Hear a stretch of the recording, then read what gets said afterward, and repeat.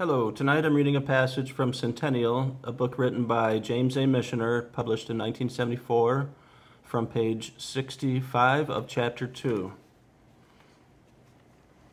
While the ancestral Rockies were disappearing, an event which was to leave still visible consequences was reaching its climax along the eastern shore of what would later be known as the United States.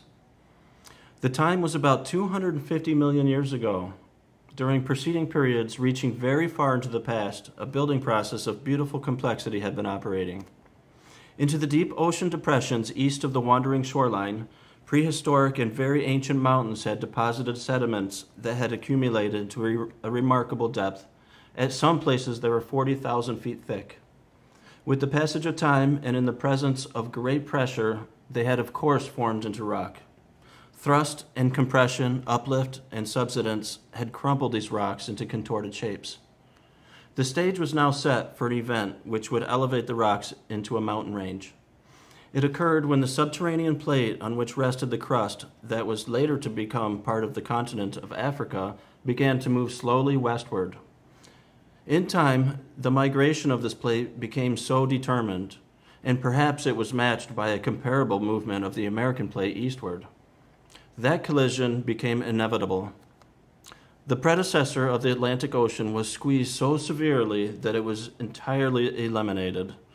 The continents came into actual contact so that such living things as then existed could move from Africa to America and back again over land.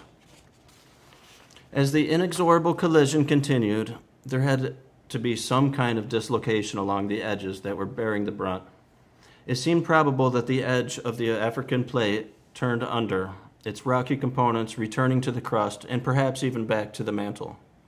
We know that the edge of the American plate was thrust upward to produce the Appalachian Mountains, not some ancestral Appalachians, but the roots of the very mountains we see today.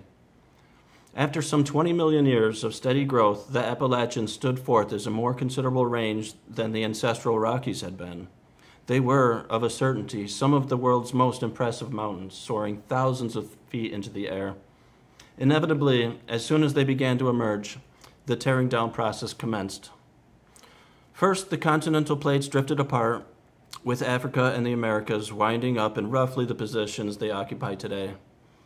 The Atlantic Ocean, as it exists today, started to develop, its deep inclines providing a basin for the catchment of rock and silt eroded from the heights. Volcanoes operated, and at intervals, enormous fractures occurred, allowing vast segments of range to rise while others fell.